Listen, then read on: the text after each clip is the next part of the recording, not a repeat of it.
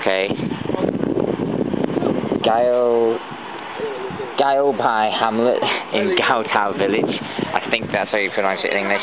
Probably totally wrong, but anyway, this is we've climbed up to the top. We can see down in the Chengqi building, which is that one. Chengqi building, that's the main one, which we've been in. The original village, stretches out a bit further now into the mountains, and you can look down from the height here. It's a wee bit touristy, I guess. There's a busload of Where's my camera?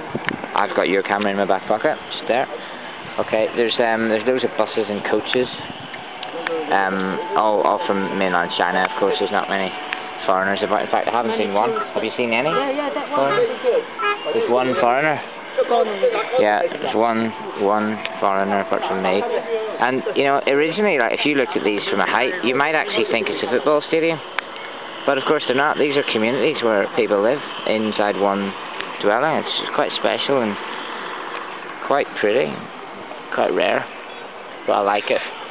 It's pretty good. And I got a guidebook so that I can actually pronounce these things. These are earthen buildings, by the way. These are all earthened. That's what they're called. I got some Coke for good measure. So we had to walk up to the top. So I guess that we can enjoy this and then head back down. It's quite cool. We'll get something to eat on the way back.